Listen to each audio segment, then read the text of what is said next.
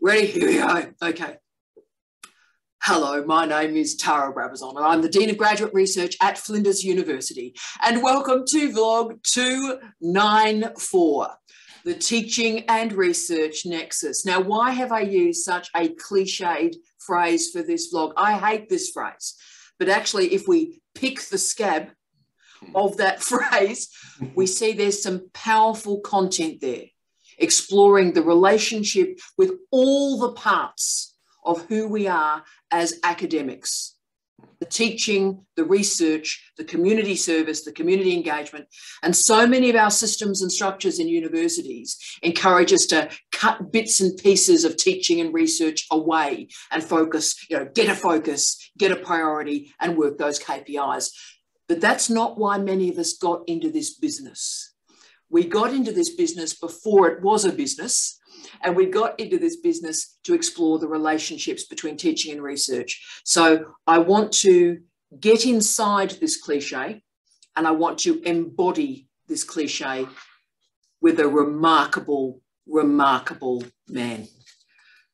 Professor Will Peterson is a friend of mine. He's a brother from another mother. This man I would walk through fire for. He is a legendary, extraordinary academic and a legendary and an extraordinary human. Now, Will joined us at Flinders in 2014, and he joined us from Monash, where he was the director of the Centre for Theatre and Performance. But previously, he'd worked in Singapore, obviously in the United States, and Aotearoa, New Zealand. Now, Will holds a PhD from the University of Texas, Austin, a master's from San Diego State, and importantly, and this will be important in a sec, a graduate certificate in higher education from Monash. That's going to be really important too. Now, he's won more book prizes than any human I've ever known. He is, I think, without a doubt, the best higher degree supervisor at Flinders University. And he is simply, and it's a phrase I rarely use, a magisterial writer, And he's one of the truly great innovators in a field that is frequently called critical drama studies. It is my pleasure, colleagues, to welcome you, and so you can see and learn from Will Peterson. Hi, Will. Oh, hey, Tara. I am so delighted to be here. Thank you so much. You are just amazing. And look, we've got a lot to talk about today, about research and about teaching, but maybe I suppose we're going to be having a lot of meta conversations about the nature of higher education too. You and I have been around and about, and so probably how we think and feel about higher education and its state in the world at the moment could be part of our conversation. But I did want to start with, you've worked in 4 nations, Will, and you've got partnerships with, by my count through your publications, 20 plus different nations. So what is the gift of mobility for scholars, mate? Yeah, well, gift. Let's start with necessity, okay? Because it's like it became a gift, but it started from necessity. And I think that's the world that many of us are in now. But even when I got into it, it's like I did my PhD a million years ago, back in the days of the dinosaurs, as Tara would say, or Pleistocene era, right? And when I was going through it, they told us lies. Imagine that. Even back in those days, they told us lies. They told us that this was in the US. So they said the GI Bill professors, the old farts, mostly male, the guys that got their education with the GI Bill after World War II. So that was a generational thing when the universities expanded hugely in the US in the 50s and 60s. And there were all of these people who got PhDs and ran all these programs. And they said, okay, by the late 80s, early 90s, they said, all these guys are going to retire and there's going to be lots and lots and lots of jobs. So we did our PhD. I mean, I never believed that because I'm just that kind of person. I kind of thought, oh, I'm not so sure. I don't know how this is going to pan out. But at any rate, it didn't. They lied to us. And in fact, almost everybody, I went to the top ranked program in my field. So I was trained as a theater historian. So I go to the best program in the field. And it was so good that we were studying under the famous dude, the famous theater historian, Oscar Brockett, a wonderful human being. Now long gone, and we were called collectively Brockett's Rockets, that's how, imagine that, your rocket's rocket, so it was just kind of like, well, you'll be getting the job because you're trained as a practitioner, you got some practice, you got the PhD, and you're a rocket, you're in like, Flynn. And, there was, of my graduating cohort, I think there were about 6 or 7 of us completed it around the same time. One got a job immediately at the University of Hawaii. Oof. And we were all so jealous of her. We were like, oh my God, you get the brass ring. She was the youngest one of our bunch. We were so envious. But I think now, if I had gotten that job or a similar job, I probably would have hit the road anyway. So part of it was, I'm no longer, I got rid of the envy long ago. So I got my first job, my first real continuing position at the National University of Singapore. Yes. It was 1991, and it was a time when no one was applying for jobs. Very few people from the West were applying for jobs in Asian countries. Yes. I got that job because there wasn't much competition, frankly. I mean, today, there'd probably be 100 people who will apply for that job. Maybe there were 20 or something, but at any rate, I rose to the top of the heap. They hired 2 people, me, that they called me the theory guy when I got there, and I'm like a theoretical nincompoop. So right from the start, it was just like, you're coming in and you hired me and you think I'm like the theory guy. I'm like, I try to make sense of stuff, but I'm not the theory guy. But it really came from job insecurity that drove me overseas. Now, yes. The gift is that your research and your teaching will evolve in a very different way than if you stay in one place, right? There is the possibility of a more organic growth curve if you are moving every 5 to 6 years, because it's just simply, you learn new stuff, you're exposed to new things, and your research and your interests will evolve. The other thing it will give you, I call it I think of it as my homies. Where are my homies in terms of research and teaching? My homies are all over the world. They're not in one place. I've got more homies in Singapore, in the Netherlands, right? In the Philippines, in parts of the US than I will ever have in Australia, because those are the people whose research engages with mine, and mine evolved in concert with them. If you stay in one place, your research will, particularly if you're in a system like the Australian system, which encourages you to work in teams, you will be working with like-minded people around particular topics of mutual shared interest, but it's like, it isn't going to have that possibility for explosive organic growth, right? So you're not dependent on the man. I mean, so that's the other thing. It's like in the neoliberal university system from hell that many of us have found ourselves in, you have greater control over your destiny. If you just think, if things are going to blow up, I can leave. And the reason you can leave is because opportunities will be presented to you because of that kind of life that you would never have if you stayed put. Right? Because you will know more people. You are more open to others. You will have people knocking on your door when you least expect it, right? You will be known and valued and respected in places where it really matters. Oh, which is citizenship with diverse audiences and like-minded colleagues around the world. I mean, Will, what you just talked about there is, of course, Karl Marx's double freedom. And you and I were probably always going to go to Karl Marx during your vlog. And, I think it is important to recognise that. Karl Marx argued, the first freedom is we only have the freedom to sell our labour power. Yeah. But the second freedom is we can sell it to anyone. And so what you've demonstrated is the power of the double freedom, and we mustn't forget the second freedom and ensure our students don't either. That's right.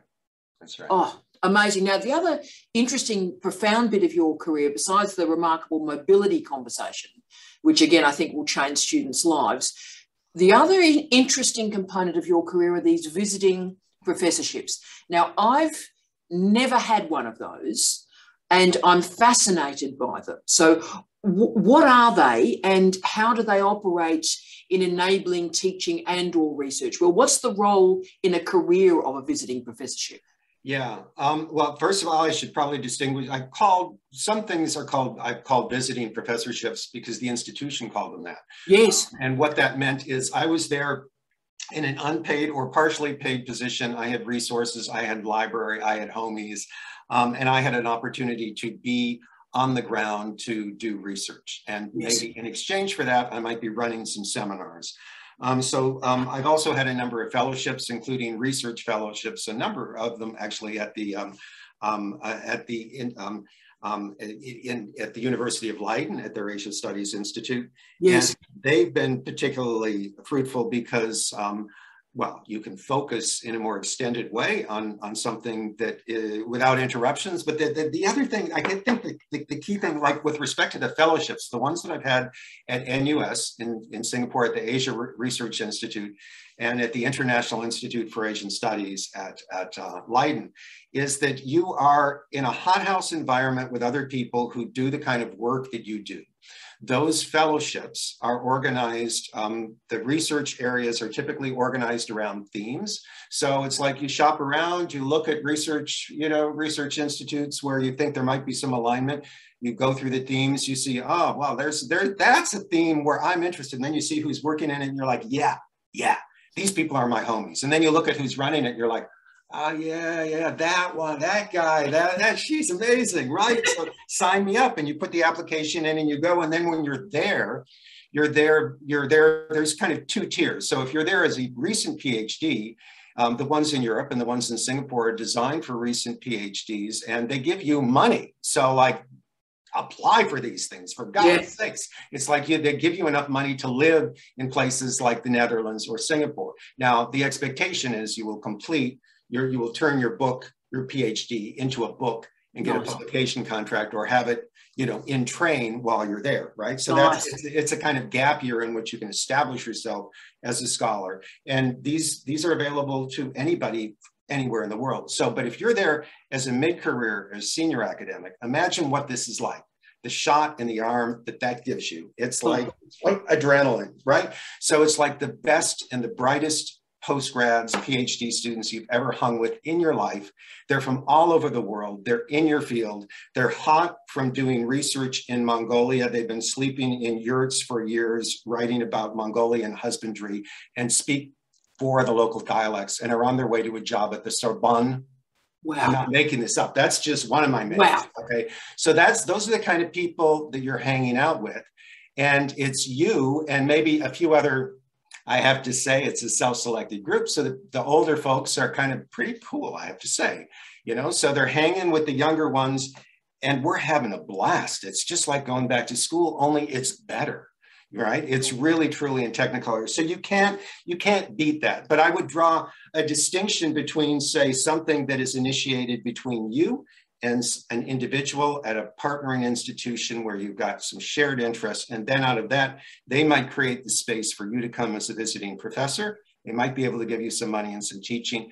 And then these research fellowships that are available, and what they give you, particularly the ones in Europe or Singapore, it's based on need. If you've got a job and you're salaried and you've got a sabbatical or period of study leave, they're not going to pay you. They might pay for you to get there, okay? Yeah. But they're not going to pay you because you don't need the money. The money needs to go to the emerging scholars who need it to just survive.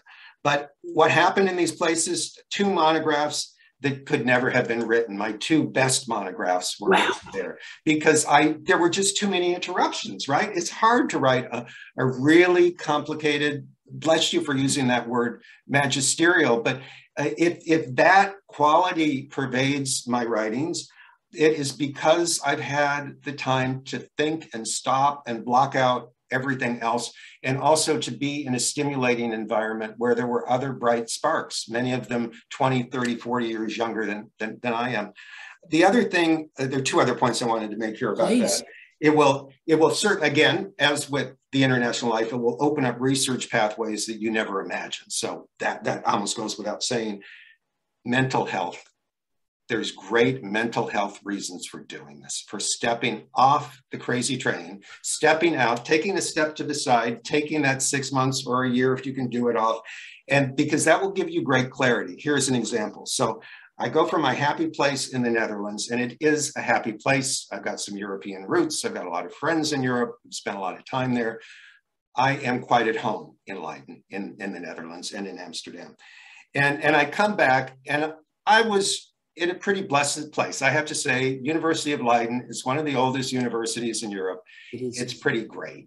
And it still functions as a proper university. It hasn't been taken over by the neoliberal forces from hell, frankly. Yes. I don't know how much longer they can hold out. That may change in the next 10 minutes, but anyway. So I come back, it's 2014, and things are not very bad at the university, not very good at all at the university I come back to. It's not my current employer, but it was my previous employer. Yes. And I get into the staff room and all hell is breaking loose. There's all the usual, we're all under fire, we're under threat, batten down the hatches.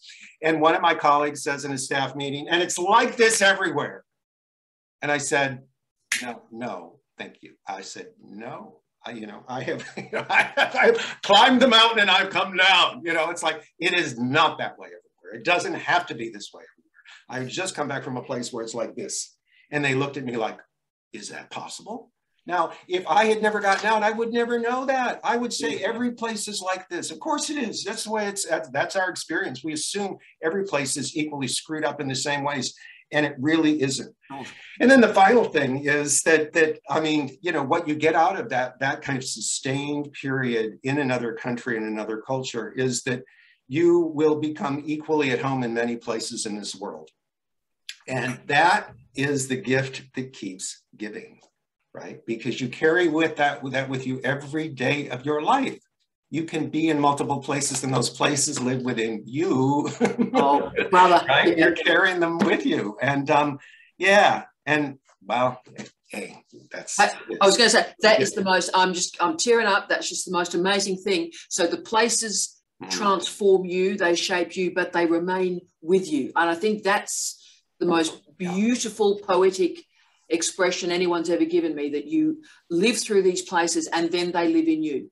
And you carry them forward to the next job. So you, with some honesty, have seen how the world works and you don't believe the hype or the generalizations anymore. That's right.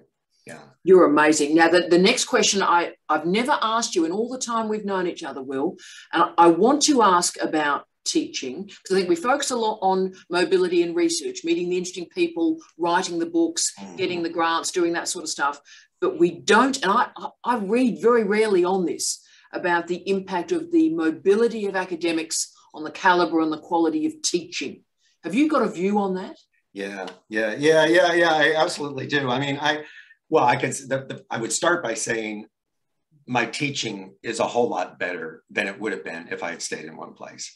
I'm really absolutely certain of that. I mean, when I started out, I think like many academics, I was around 30. A lot of people start younger than that, as I believe you did in the classroom. But I mean, I had that youthful. I was 30. I looked like I was 19. I was this skinny blonde guy with cool hair. And you were.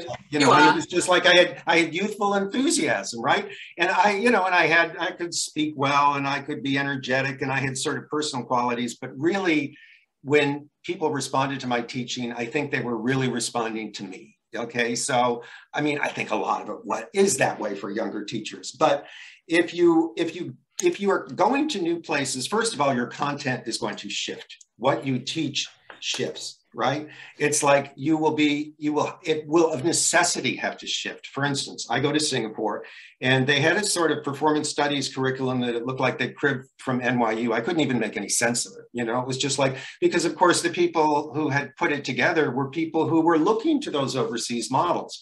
And I get there and I'm like, I wasn't trained as an Asianist. I was trained really as like this Western theater historian. I wrote about performance art on the West Coast. Yeah. I had this strong interest in feminist performance art and queer performance art. That's the kind of stuff that I was writing about. So I had no background in Asian anything, frankly, other than just having lived on the West Coast. But I look at the curriculum and I'm like, hold on, we're in Singapore. I thought this was Southeast Asia. like, why is there no Asian performance content? Why are we not looking at traditional Asian forms, some of which are being performed in your backyard? Down the street, your grandmas and aunties are going to see Hokkien opera, Teochew opera, Cantonese opera. So I just, I put my hand up for that.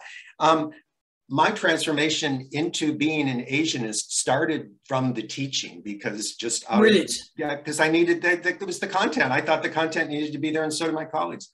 post-colonial theater. Okay, so that was certainly what was circulating, you know, a million years ago when I was starting. And if you were outside the U.S., if you were in the U.S., you'd never even heard the word post-colonial.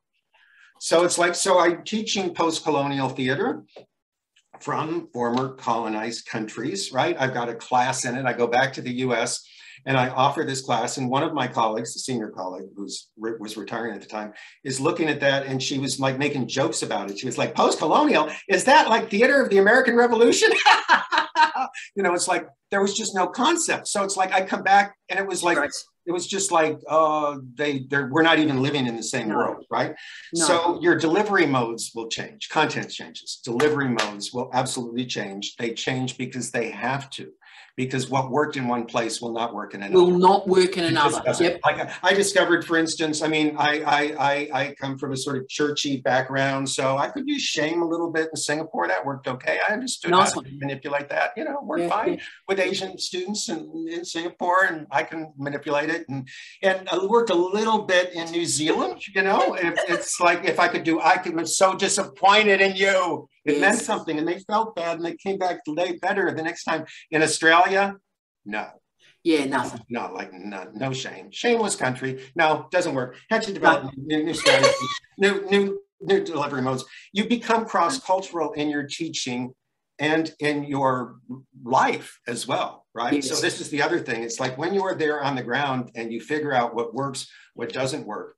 And particularly working in the performing arts, I also had the opportunity to direct students in productions in many different countries, Singapore and New Zealand. And it's like you come to understand through that durational experience that somebody who grew up in an environment where they speak English at home, they learned Mandarin in school, their grandma speaks Hokkien, the other side of the family speaks Teochew, we're talking some years ago. It's like, so their idea of acting, of what it means to act, of being an expressive person, is so complicated by culture and language and communication styles. Now you can't show up in Singapore. You can't get that from a weekend seminar, but you get that over years of months and years in the country with students. So I think that also makes you, it makes you,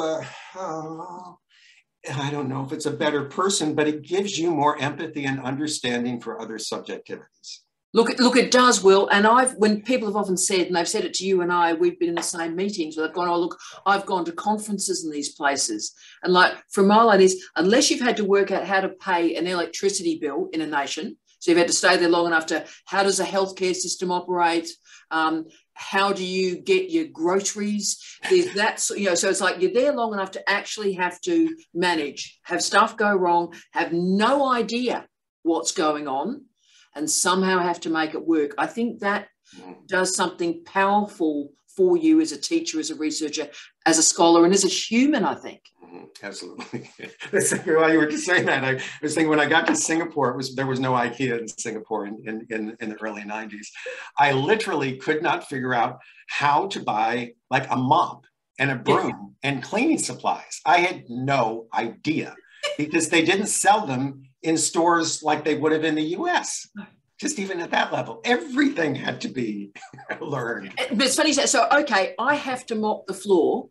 Where the hell am I going to buy a mop, right? So that's what I'm sort of saying. So those sort of rudimentary transformational structures, you know, just change you as a human and make you more robust, I think, add a bit of grit, and also have a respectfulness for colleagues who do things differently. Yeah.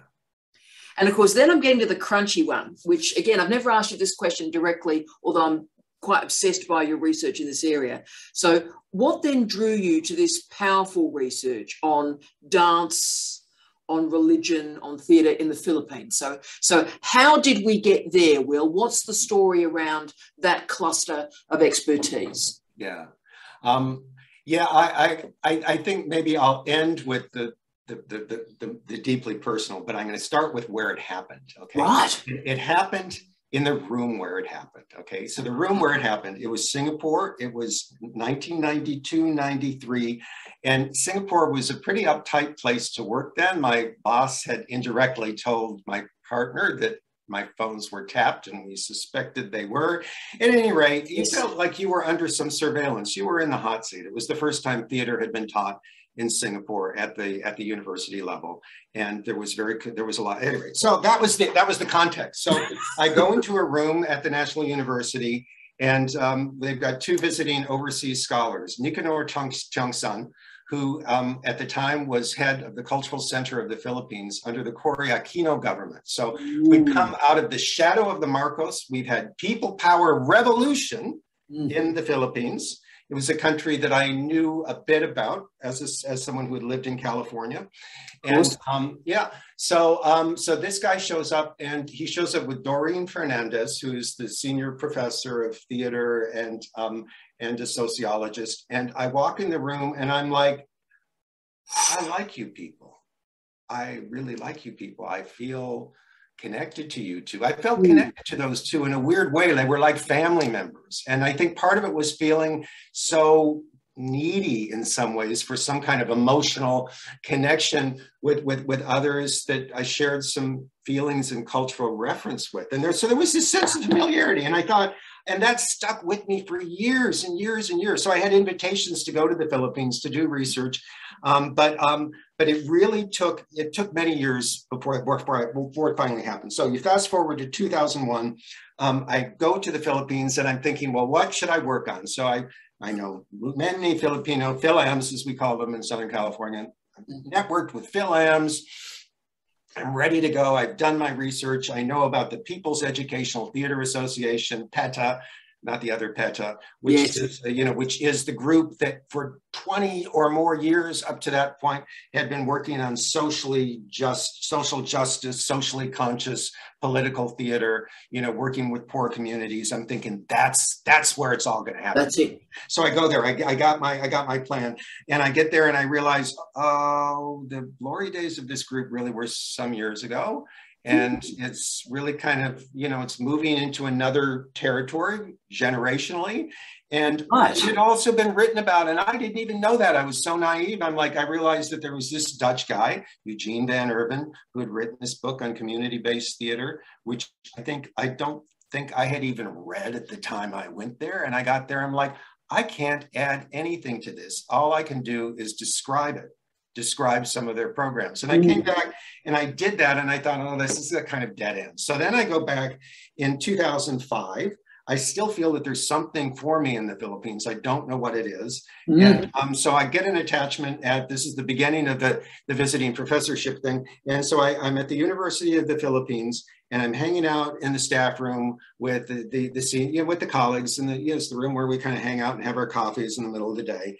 And I'm like, where should I go? What should I do? We're heading into Easter, and people are, of course, have lots of well-meaning advice, and they're saying you should go to the socially conscious, politically and I'm thinking, well, I had gone through the Lonely Planet, and I had seen that there was this really wacky festival called the Moriones Festival.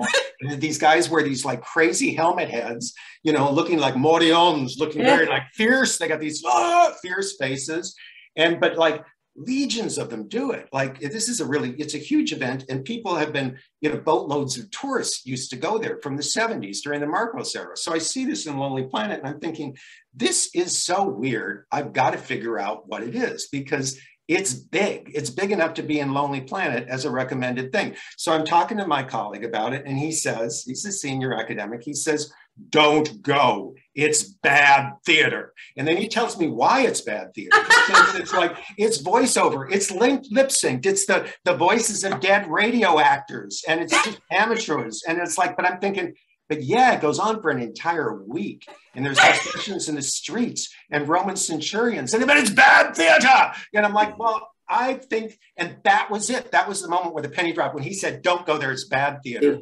Because he was personally embarrassed. I think also he was, as a serious theater person, this guy's a well-known director, sadly passed away a few years ago. And it's like, I think I totally understand why he was telling me not to go, but I was driven there because he told me not to go. I knew there was something for me there. So then life intervenes. My father dies. It's a heart attack. And this is like a week before I'm supposed to go, or 2 weeks before I'm supposed to go. I'm like, I am going to this island, come hell or high water, to see the Moriones Festival in the town of Boac. Right. And I'm very close to my father. And so I miraculously, it was some miracle. I book a flight and I get on a plane and I cry for 24 hours on the plane and yes. Go and bury my father in a snowstorm. And my father was a veteran, so it was quite dramatic. I mean, it was like, we're talking, white crosses, snow, military, flag on the coffin, 21 gun salute, boom, boom, boom. It's just like, I'm driving the car behind the white, hearse with and my mom sitting in the passenger seat. It was it was intense. So I get back to the house and we're about 4 days and the house is full of people. I mean, why do I end up in the Philippines? Because I come from people that are like that. So the house is full of people after my father dies. The neighbors bring over hot dishes. That's what we call them where I'm from. They bring over a hot dish because when you're in mourning and in grief, you may not eat well, and people just bring stuff over and they show up and they hold your hand.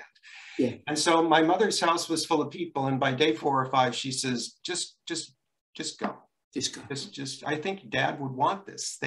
He died on vacation. In another state. It's like my parents hit the road. I mean, that's what they did in retirement. So doesn't fall far from the tree. So so I go back to the Philippines and I've got a dear friend who comes with me whose grandpa is from that island. And we go through the whole thing and I'm taking pictures, doing my ethnography thing and trying to make sense of this complicated event. And so, where it really became embodied and where I felt like I would be compelled to return. Okay. And this is where I've used this phrase in my Philippines, in my book on happiness in the Philippines. Yes. My body compels me to return to Ati-Atihan, right? Yes. But it's like, it is that kind of thing. So the body compelled me to return thing. It started when it's Easter Sunday. You're sleep deprived. You're still processing the grief from your father's death. And it's 4 a.m. and the bells start clanging. I wasn't raised Catholic, but I do come from a churchy background. Okay, so the bells are clanging and all of this, and so we wake up and there's this whole procession. It ends with this procession. The procession is going up the hill to the church, and we've all got they've got caros or floats with the saints on them, the effigies of the saints that have been taken out. And they're going to go back to the church. And they're playing crazy music. I mean, there's a brass band. I played the trombone as a kid. They're playing I Will Follow Him. I Will Follow Him. I mean, it's a 50s song, and then it was used in Sister Act by Whoopi Goldberg. I will follow him wherever so they're like crazy music. It's like 6 a.m. brass band. And so we're marching through the streets of this provincial town, and we turned a corner, and it was the last corner as we're heading up to the church. And my father's hand touched my shoulder. Oh. It was just like, he was just there. And my Easter had special significance for my father, more than it had for me, but it was just like, right, you're here with me. Yeah.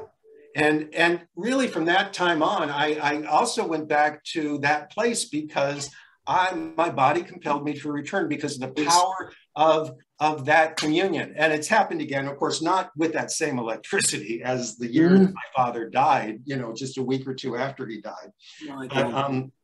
But it was, it really, I would have, again, if I stayed home, if I had done my research locally, this would have never happened. But so the reflective answer to that question about that interest is, because I was also asked when I wrote that book, wonderful. Reviewer A, or reviewer 2, we'll say. Reviewer 2, the grumpy reviewers said, like, hello, why is this white guy who isn't even Catholic writing this book? Now, the reviewer phrased it in a more elegant way than that, but they were basically saying, subject position, please, And once I got over my sort of shock of how dare they, I've been hanging out in the Philippines for years, so I got on my emotional high horse about, of course I have every right to write this book. Magsalita, Tagalog, county, I mean, so, but then I reflected on it and I thought, yeah, she wants to know why. Well, okay, why? Why? Because I was a child preacher. Yeah. That's also part of it. Why was I compelled? Why did that make sense to me? Why did that world make sense to me? Now, I mean, my grandma, my mother's mother, who was very churchy, she was a free church Swede. Hello. Quite different from Lutheran. So that's a particular kind of cultural religious construct. It certainly is. Yeah. So we could have a whole lecture on that, but we won't. But she said before she passed away, when I was there with my same-sex partner, she don't ask, don't tell. That's the way it was. So we visit grandma in the care facility, and she says to my partner, she was reflecting on the child preacher days. I only did, it was a summertime gig, basically, up at our cabin, and it was for neighbors. But it was like a lot of people showed up, because it's unusual for a 12-year-old boy to I did everything. I gave the sermon. It was a serious church service, Wow. So, but she said to him, we thought he was going to be the next Billy Graham. And the voice trailed off. And I thought, it's a good thing you never told me that. I mean, God bless my parents, my grandparents, that they never put any expectation on that, because I just like to perform. And I just thought, well, we're up here every summer, on Sundays, there's no church nearby. We go to church the rest of the year. Let's go to church. I'll do it. If, we'll just have our own church. It just made sense to me, right? So there was that. But then the other thing, and it's taken me years to figure this out, when you're in the Philippines, people do trust their instincts about people.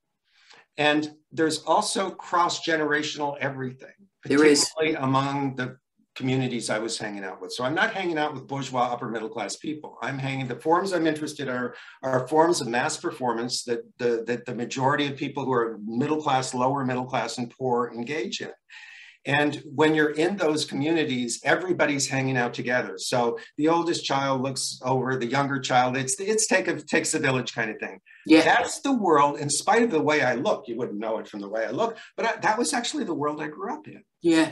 I was born in the 50s in this very cross-generational family where the migrants had stayed in the neighborhoods that they came from, and their children had stayed in that neighborhood.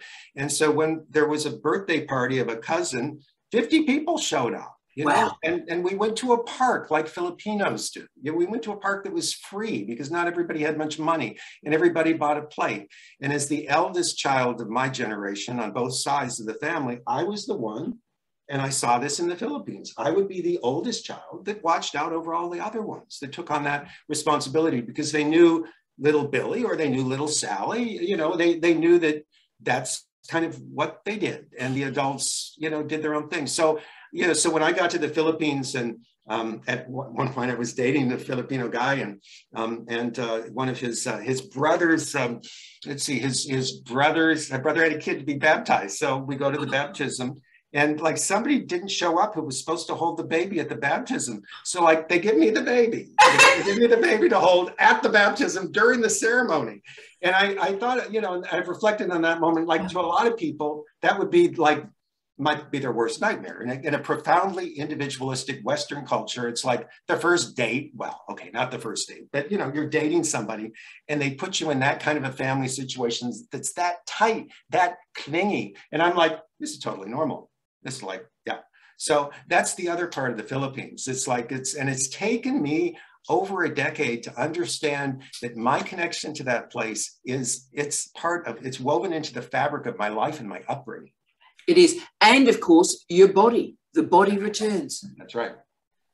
Just astonishing, Will. I mean, I knew some of that, but that's profound. I mean, that's a whole book in and of itself, how that research, that idea, that relationship, that consciousness, that community was created.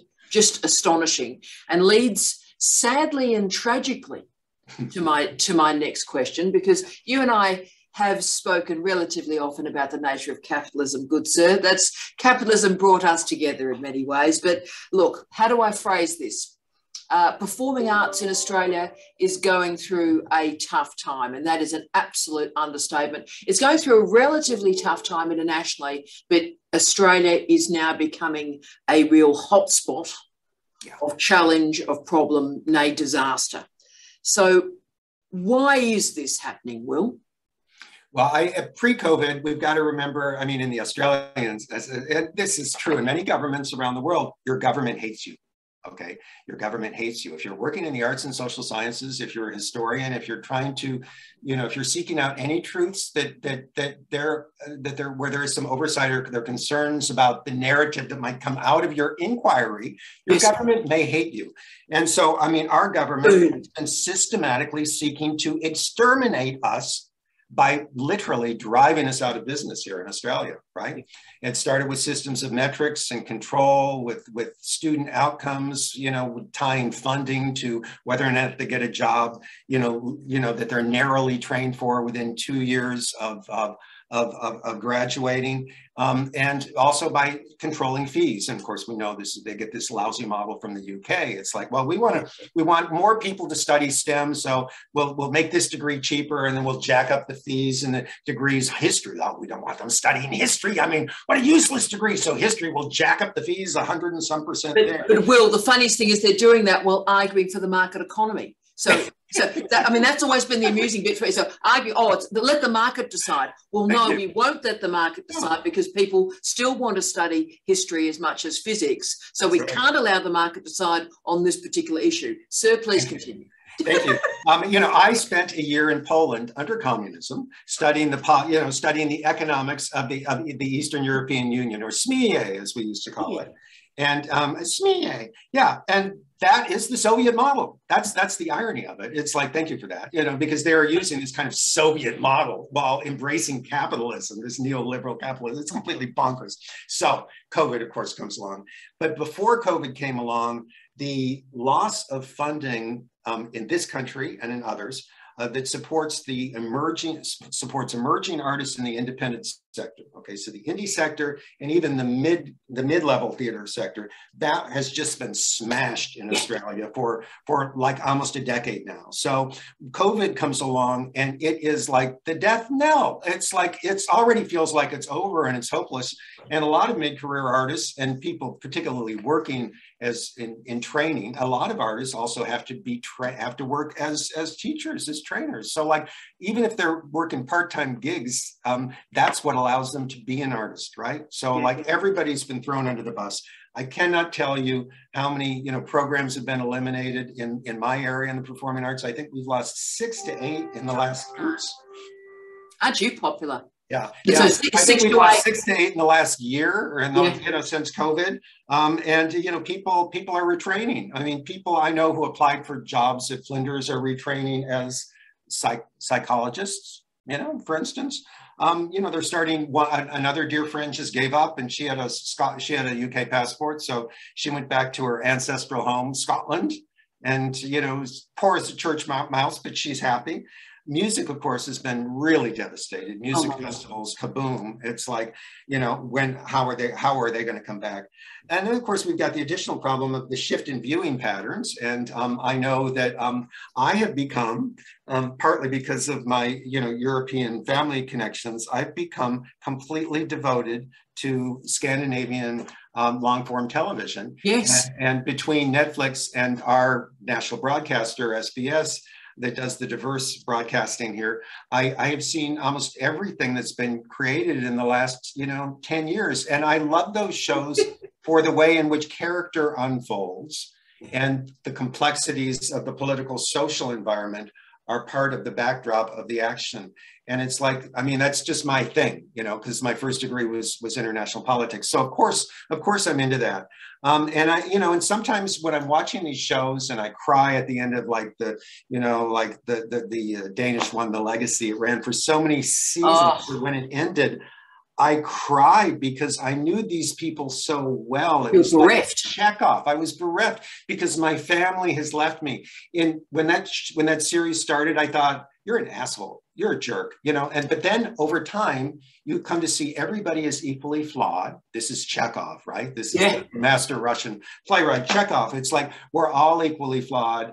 And then in the end, but we're all equally lovable. Right? Yeah. And it's like, and long form TV creates the opportunity for that kind of trajectory so that at the end of it, we feel so invested in these people. They are us, they are our brothers and sisters and so on. So I think, I'm also concerned that, I think that what I get out of that oh, that's a hell of a lot. So will I go back to the theater and put up with, you know, just taking a punt on something, you know, that may or may not have that deliverable? I don't know. I'm still going. Why do I go? Because I know that, you know, people, what we're seeing unfold in, well, turn on your computers and take a look at what's happening in Melbourne today.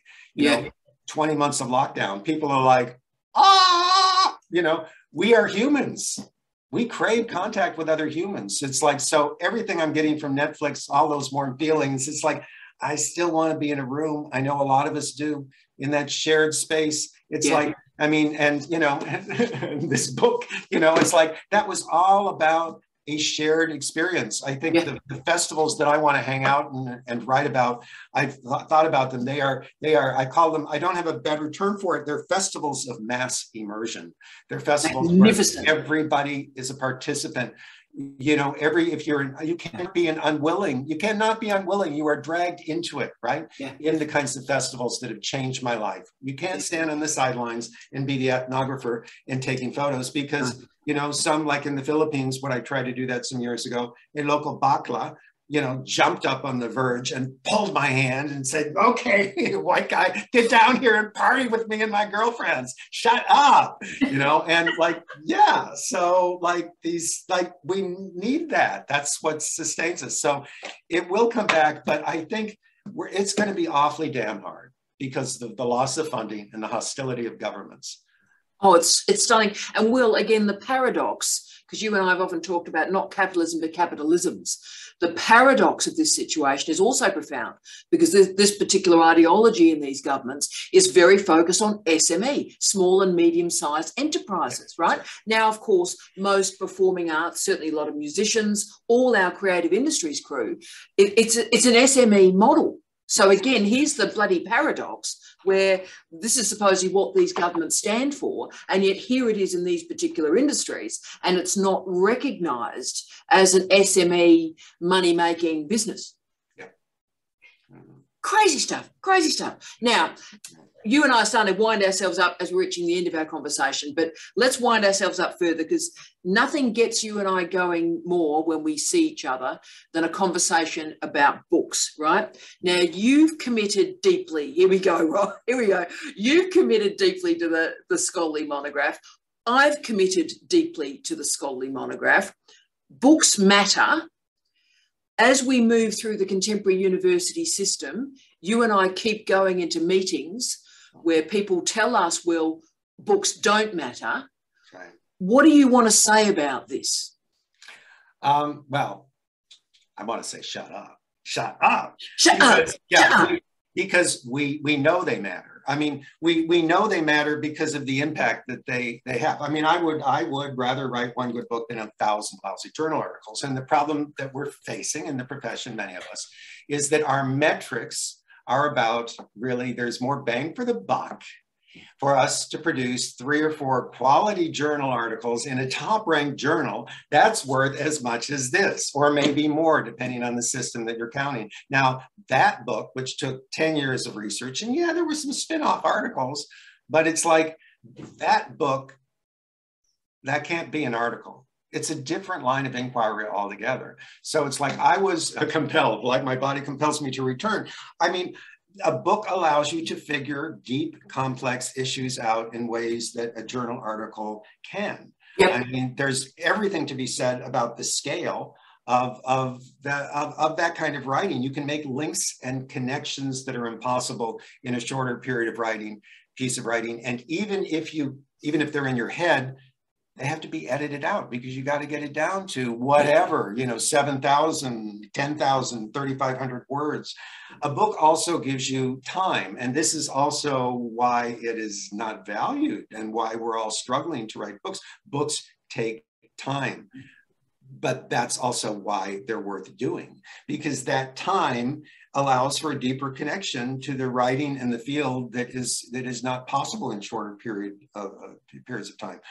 The impact of books, well, I know. I mean, I've got the highest citation index in my field in this country. You have full professors, you know, in Google Scholar and in what's that other metric that everyone looks to? Woo! Yeah, but it's like, but my I think it was Scopus, but I'm going to call Scopus. it woohoo. Yeah, it's like Scopus up there in the stratosphere. It's like, and that's actually, I thought I was a loser because I wasn't bringing in money because, you know, I'm not bringing in. You know, I can, you know, I always felt like once I came to Australia, I began to feel like a loser as an academic. And then I looked at my citation index and I looked at everyone else's and I'm like, oh, well, I don't really care what they think because like, I know that my work circulates. It's like my Singapore book, I wrote that a million years ago. I don't even think it's that great a book. I wrote it 20 years ago. I read it now. You know, so I was at a conference, you know, I go to conferences and people quote me.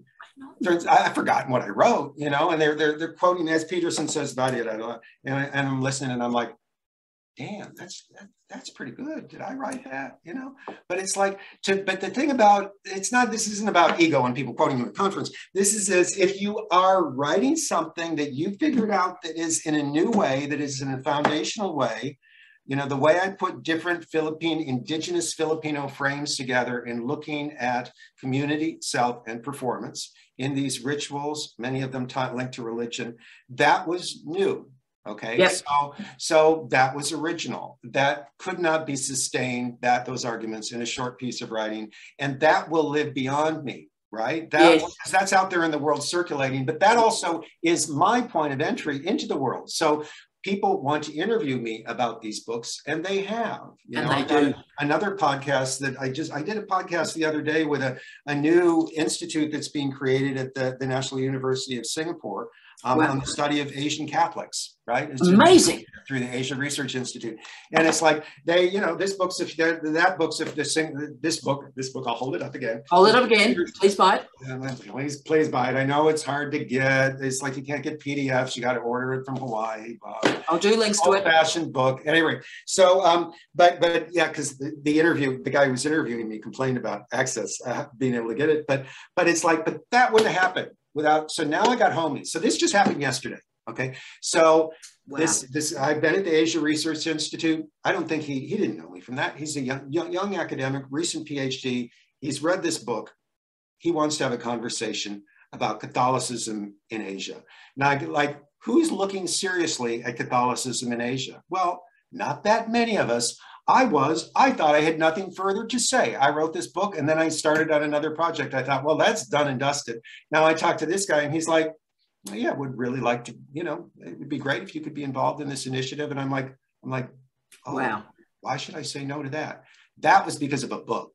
That wouldn't have happened in an article, right? So that's life-changing. I just think of, you know, my next steps forward as someone who is not a young academic and who's leaving Flinders. You know, I thought, well, maybe it's finally the end of this academic career, but it's like, but people are knocking on my door. They're wanting me to do stuff, and it's interesting, and it relates, and it comes from those books. It comes from the foundational scholarship, and that at this point in my life, as a 65-year-old who spent 35 years in this profession, that's what I want to be doing. I don't want to be just working for the man or the woman. Yeah, you know, and Will.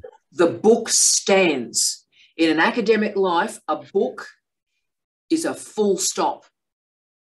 Yeah. And we write articles and they're commas, and there might be, you know, a report which might be a semicolon, but the book stands. And it stands through our career as this powerful moment where knowledge changes and where we've stood for something.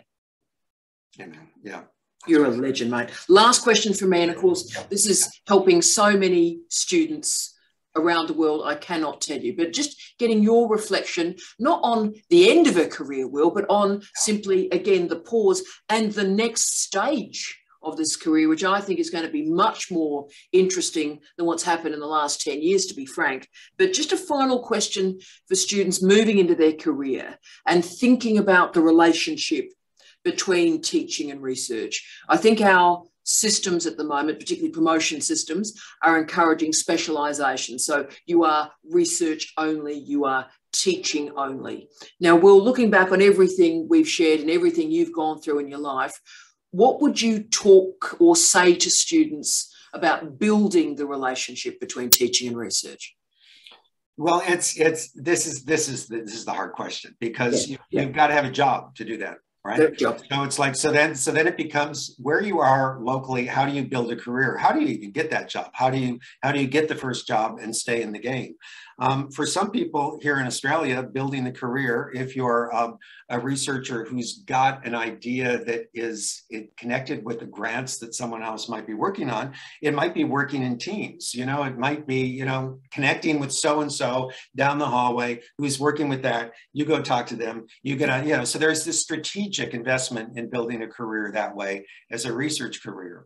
But that could also be the pathway to a balanced role, to a so-called balanced role. Now, what's a balanced role? You know, we still got these in our system. Of course, they call them balanced roles, which means what academics were supposed to do, like for time memorial. You know, it's like somehow it's this new thing. Oh, balanced role. Woo-hoo, I feel so balanced. It's like, no, that's the job, mate. That was our job. That's right. We do teaching and research, right?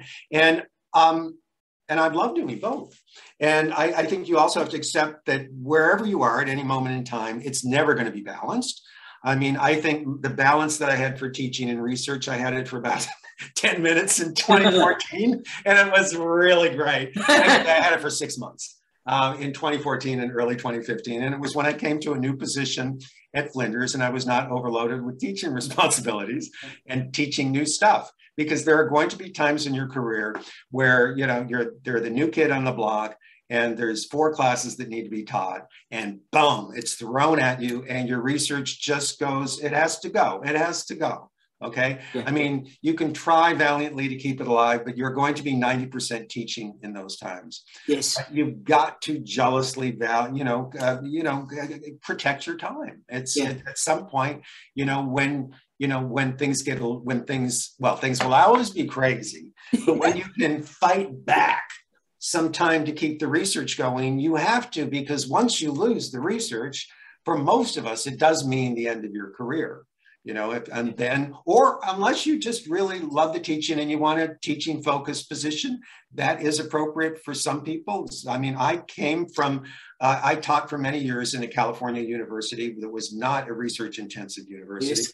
It was teaching focused. We were brilliant teachers. My colleagues were fabulous teachers. We did a hell of a lot of teaching. And the research you did was just sort of like, you know, the icing on the cake. I mean, frankly, I'm sure it's more competitive now, but it was not particularly demanding. And I was quite happy working in that environment because I love my colleagues and I love my students. So for some people, getting off this sort of, the research A universities, the research ones, the being in those top research universities, it's like you can do research from wherever you are. My research evolved when I was at one of the so-called teaching universities. That's where I got into the Philippines. That's really where it all started. I had a sabbatical. I went away and I had some time. And then, I was able to sort of transform transform my life.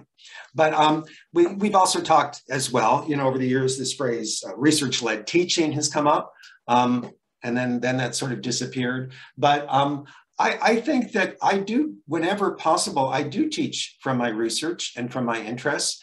Whenever I can, I weave that in, and I know what that means to students. Now, I don't do that just in a gratuitous way, like, oh yeah, I worked in San Francisco when this happened, and when AIDS hit, which is true. I was at ground zero.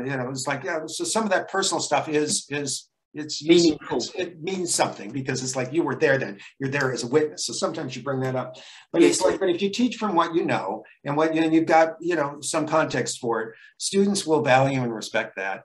And I've been lucky enough that, and maybe I've driven it as well, where I've been at universities where programs were new, where we were shifting things around, and we sat around the table and we said, what do our students need to know? What do we think is important? And then what are our capacities and skills as teachers? And what do you want to teach? When I ran the Center for Theater and Performance at Monash, we restructured the curriculum because we claimed to be doing everything for all students all the time. We were doing everything. We were making everybody happy. The website was completely bonkers. And so when we got together, it's like we just started with, well, what do we want from our teaching? Yeah. And how can we make this thing work as an integrated whole? Yeah. So Yeah. So, I mean, and I guess the final advice about the so-called, balance is that, when you carve out that space for your own time, you just don't let anyone get in there. That means you don't answer emails. That means you answer emails only when you're done with the deep thinking and your brain is completely fried and it's 6 o'clock on Friday. Maybe you want to check just to make sure that people don't think that you died. Okay. That's when you open the email and you spend 15 minutes responding only to the important ones, and the rest of it you just let go. And it will make you a happier person too. Look, Will, it will. And Will, I thank you for the time we've shared, not only in this vlog. We were always heading to this vlog, you and I. I thank you for your friendship. You've been, you're one of the first people I met. I think we met the first week, didn't we? Absolutely. The first week I started, brother. Yeah. And you've been a light, and you've been a beacon of not only opportunity and hope and rigor and kindness and intelligence, but you've always reminded me about why we got into this gig in the first place. And as we've talked about in this conversation, that we carry the places with us, I will always carry you with me. And I thank you for that. Amen. Amen. See you in Aotearoa. See you in Aotearoa very soon, Will. And on behalf of Will and myself, what a legendary human he is, we wish you all love, light, and peace. Will and T out. Rock and roll.